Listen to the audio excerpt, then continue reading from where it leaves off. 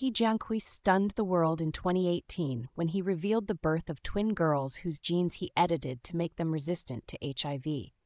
Using the CRISPR gene editing tool, he modified the embryos with the intention of protecting the girls from HIV infection, since their father was HIV positive.